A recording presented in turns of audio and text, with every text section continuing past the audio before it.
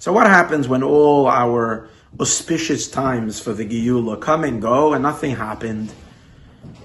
We just had the month of Nisan, which B'Nisan Hasidin Lehigoyel, and it was a 5780 with the power of 8, so the power of miracles, and so we had such high expectations, and everything that is happening in the world is pointing towards the redemption, and yet the ground zero, if we could say, the targeted time for Geula passed and Mashiach didn't come. So what is our attitude now?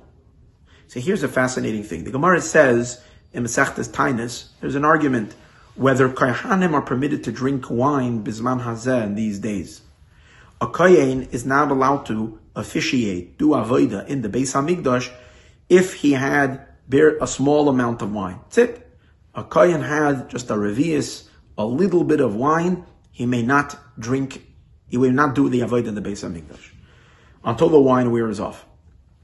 So, in the time of the Beis HaMikdash, if you knew which day you're going to work, that means a Kohen who recognized his Beis Av, so then this Kohen was not allowed to do avodah on that day that his Beis Av means the daily group that was going to work. If a Kohen did not know which day he's part of, which Beis Av, but he knew he belongs to the general Mishmar, which would go up to the Beis HaMikdash for a week and serve, so then he would not be allowed to drink wine the entire week. What happens Bisman Hazeh when we don't know neither which Beis Av or which Mishmar we are in, and there's no Beis HaMikdash, is a Kohen, I'm a Kohen, am I allowed to take a cup of wine? And this would be serious. Am I allowed to make Kiddush? Am I allowed to do Havdalah on wine? Or any of the like? The answer to that is Machlokes. According to the Rabbanon, the Kohen may not drink wine today's days, even today's days. Why? Mehera Yibaneh HaMikdash. We await Mashiach's coming every minute. The Beis HaMikdash might be built at any moment. Doesn't make a difference.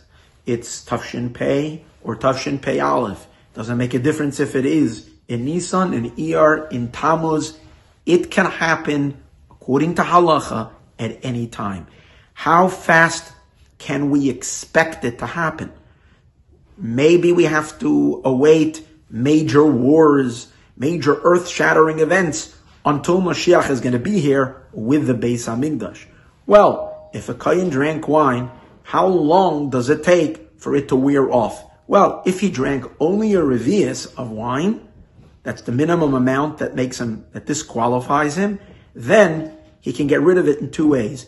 Either he takes a nap, or as long as it takes to walk, a mil. Now, how long does it take for a mil is a certain distance. How long does it take a mil? Well, the shorter zman, the shorter time is, the quickest opinion is that it's 18 minutes. And according to another opinion, the longest, it's 24 minutes. That means if 24 minutes pass, even if you drank, you're okay.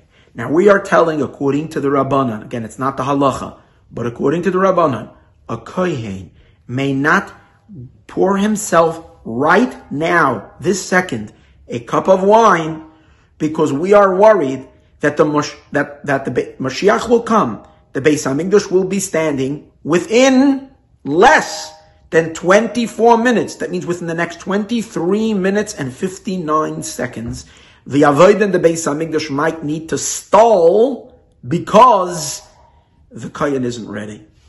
Or the kohen will not have the zchus to do the avodah because he is not ready.